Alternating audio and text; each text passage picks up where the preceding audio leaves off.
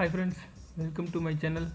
நாம் இன்னைக்கு AdSenseல எப்படி பேஜ் RPM இன்க்ரீஸ் பண்ணுறதுன்னு பார்க்க போகிறோம். முதல்ல உங்கள் AdSense போங்க. இது என்னோட நேற்றுக்கான பர்ஃபார்மன்ஸ் ரிப்போர்ட்டு. அதில் நேற்று இவ்வளவு வந்திருக்கு.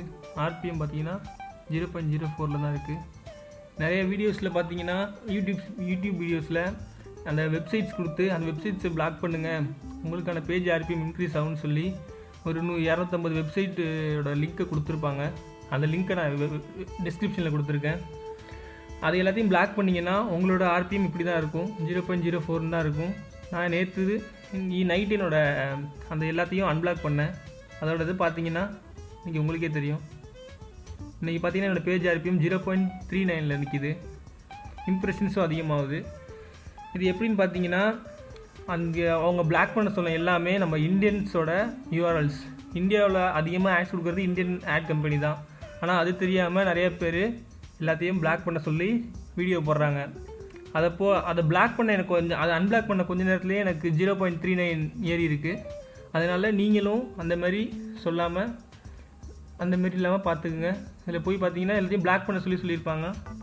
ஒரு சில வெப்சைட்ஸ் கொடுத்து அந்த வெப்சைட்ஸ் எல்லாத்தையும் இதில் இந்த லிங்க்கில் கொடுத்து அன்பிளாக் பண்ணுங்கன்னு சொல்லியிருப்பாங்க. அந்த லிங்க் அந்த வெப்சைட்ஸ் என்னென்னா உங்கள்கிட்ட இப்போ காட்டுறேன். இந்த வெப்சைட்ஸ் எல்லாம் காட்டி இதெல்லாம் பிளாக் பண்ணுங்க அப்படின்னு சொல்லி சொல்லுவாங்க. இதெல்லாம் இந்தியன் கம்பெனியோட ஆட்ஸ் கம்பெனி.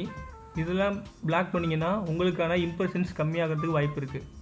இவ்வளோ இது பண்ணிங்கன்னா ஃபுல் அண்ட் ஃபுல் எல்லாமே இந்தியன்ஸோட ஆட்ஸ் கம்பெனி தான். அதெல்லாம் நீங்கள் உங்களோட வீடியோஸ் எல்லாம் இந்தியாவில் இருந்துச்சுன்னா கண்டிப்பாக இந்த URLஸ்லாம் பிளாக் பண்ணாதீங்க.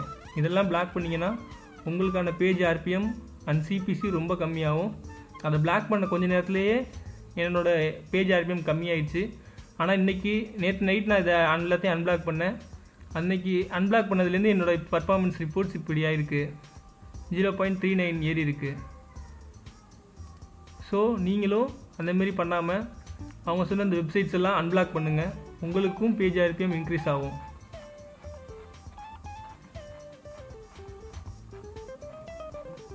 மொத்தமாக 250 வெப்சைட்ஸ் இருக்குது. இது எல்லாத்தையும் பிளாக் பண்ணிங்கன்னா உங்களோட இம்ப்ரெஷன்ஸ் ரொம்ப ரொம்ப கம்மியாகும். இம்ப்ரெஷன்ஸ் இன்றைக்கி 70 வந்திருக்கு. 653 பேஜ் யூஸ் ஆகிருக்கு. ஆனால் 70 இம்ப்ரெஷன்ஸ் தான் வந்திருக்கு.